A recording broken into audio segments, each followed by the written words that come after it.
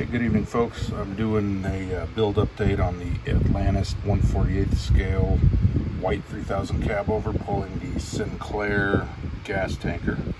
That's what it looks like on the box, so let's check out the progress. And I didn't finish the cab yet because I wanted to show you guys the interior. So here's the interior. I did the floorboard in a flat black, give it that rubber look, and then there's your seats. They kind of have that what am I trying to say, black vinyl look to them. There's your steering column there. That's pretty much all. I did paint the underside of the floor. What is that green I used? Meadow green by Rust-Oleum is what I used. So anyway, so that's the interior for you. Not a whole lot to show, but I thought you guys would want to see that before I put it inside the cab. There is the there's the front end of the cab there with the bumper and the grill. It says white there. I try to do my best with the wipers, the turn signals, and the headlights there. It's a pretty neat little kit for a 1/48 scale kit. I think I did one other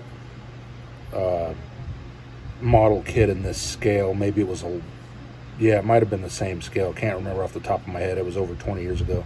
I did a semi-truck set by Heller models. It consisted of, I believe, a Kenworth K100 Cabover and I believe 2 Peterbilt 359s. They all three had trailers. I don't have them anymore, but it wasn't too bad. I could have done better on them. That was in my earlier days, of course. So yeah, anyway, so now here's the awesome Sinclair gasoline sign with the dyno on there. And I just got those on earlier. It's good thing is you can't really tell on here, but I didn't, before the decals set on this sign here, I didn't give it a good, like a brushing off to kind of get any bubbles, or not bubbles, but any wrinkles. It did wrinkle. Actually, you know what? I think those wrinkles disappeared because I put some of the Mark Fit on there. It looks like it took care of that. I don't see them anymore. So there's a little bit of issue there, but it's okay. It's a small kit, and it's going to sit up on a shelf anyway. Won't be seen easily. All right, so let's get to the trailer. I really like the trailer. It's got a lot of good detail there. You can see the decals, the Sinclair decal, the Frauhof manufacturer decals. There's a couple of sink marks there. I didn't have any putty, but I probably could have put some filler in there and sanded that out, make it look better. But again, it's a quick little build, so we'll be all right. There's your landing gear and your kingpin there, your spare tire rack with a spare tire, and there's your lines for your gasoline to be distributed. Yep, and there's the underside. It came out pretty well. I'm not used to the plastic tires. They're kind of a pain in the butt to do, but as you can see, they came out pretty good. I did them in flat black, and then I used red craft paint to do the rims. So, yeah, there's the. I gotta open that for you. There's your valves for the hoses when they service the stations with the fuel, and then there's your fire extinguisher in there. So yeah, that's the trailer. There's your ladder to climb up on top of the tank. I got the brake light, or the marker lights up top detailed, and of course there's the left side of the trailer. Yeah, I'm pretty happy with it. I think the green that I used was the perfect shade there. All right, now on to the tractor. And as you can see, there's the cab, and it tilts nicely, no issues, and tilt it down there. There's your little engine. I'm not sure if this is a diesel or a gas-powered engine. Pretty tiny little thing, but it's pretty detailed for a 1/48 scale kit. I was trying to get the radiator to lift up. I didn't glue it in yet, so that I could show you the. Okay, I think I got it. I think I've almost got it there. Try that again.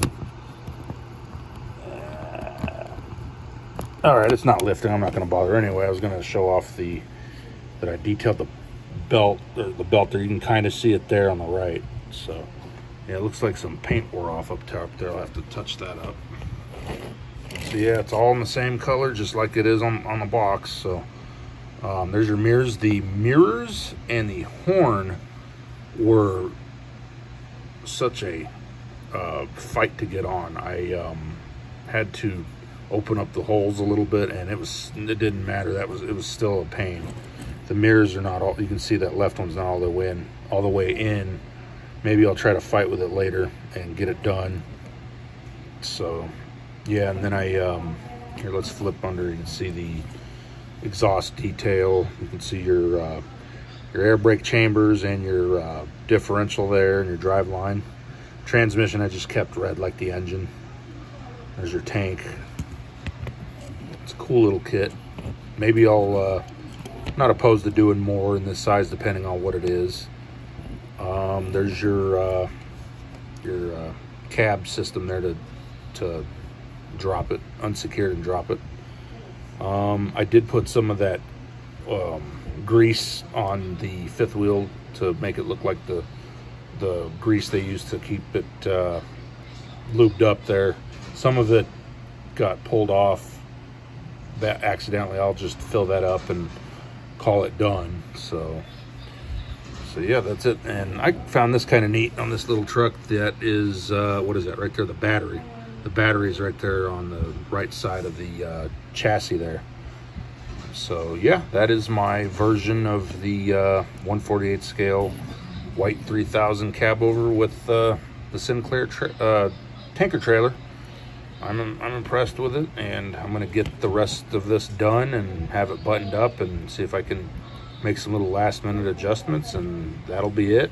And then we'll get the slideshow video done for it. All right guys, enjoy this build update, and we'll see you soon.